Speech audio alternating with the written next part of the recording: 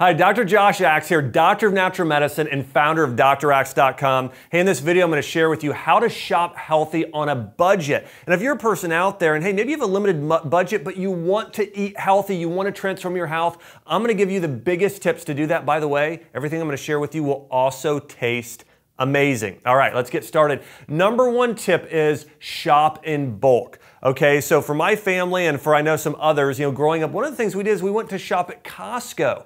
It's a great thing to do, or we'd buy bulk herbs and superfoods online, or go to our local farmer and buy in bulk. We put it in a freezer at home. That's one of the biggest ways you can save money. So I remember we did this. I did this when I was in college and had no money. I went in with some friends and we actually bought part of a cow, and we got all of these different cuts of meat and hamburger meat, and we bought in bulk and we froze it, and we actually got grass-fed beef that way. Another example of this too is, going to a place like Costco or a place where you can buy in bulk.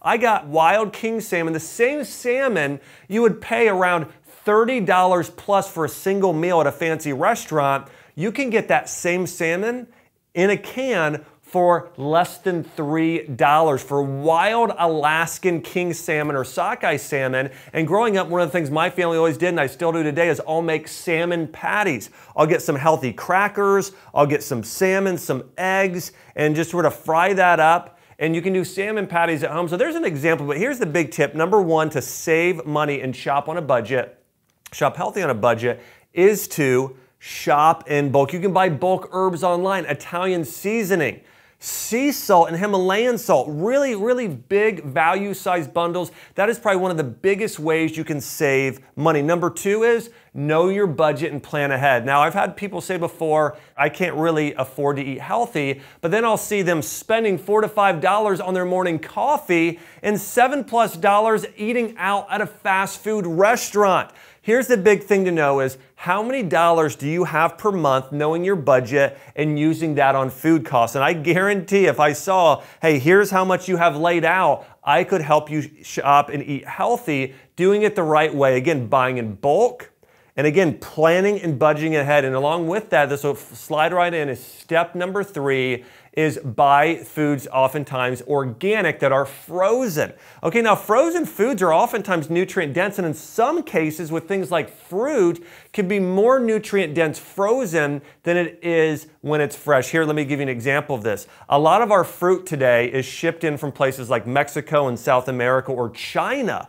And a lot of times they're harvested weeks early, they're sprayed, and so they don't grow to full nutrient density, where if oftentimes things are frozen, they actually are waited till their peak ripeness, frozen. And have you ever noticed that when you eat frozen fruit, sometimes it's actually even sweeter than the fresh fruit, or it seems it's more flavorful? Sometimes that's because that's been allowed to fully ripen where the other fruit and foods haven't. So listen, consuming frozen fruits and vegetables along with fresh, but getting some frozen is absolutely okay and great. So getting frozen vegetables, especially in your diet, and berries, totally great and a great way to save money. Number four tip is eat seasonally. Go to your local farmer's market. Go to roadside stands. Not only are you're supporting local farmers, you're typically getting healthier food than you get in the supermarket, and you're saving money. So again, buying seasonally is another great way to eat healthy on a budget. And last but not least, step number five, make a shopping list and don't shop while you're hungry. Now, I've seen this before where, and again, listen, I've been in the situation where, man, I'm so hungry, and you go past the cookie aisle, you're in the middle of the, in the market, and you see, again, you see the snacks, right? And most of these snacks and packaged foods have 50 ingredients. They've got high fructose corn syrup. They've got genetically modified ingredients. They've got gluten. They've got all this junk in it. And that's what we put in our shopping cart. So make a shopping list ahead of time. Know what you're getting before you go in, and do not shop hungry. And listen, if you can follow these tips, I guarantee you're going to be able to save money, and you're also going to be able to get more for your money, and you're going to be able to eat healthier and better. Listen, I'd encourage you, stop making excuses. Now listen, I know everybody can be in a tough financial situation. But I'll tell you again, going back, I'm just sharing you tips that I followed when I was in college and had absolutely almost no money, no budget. I shopped in bulk.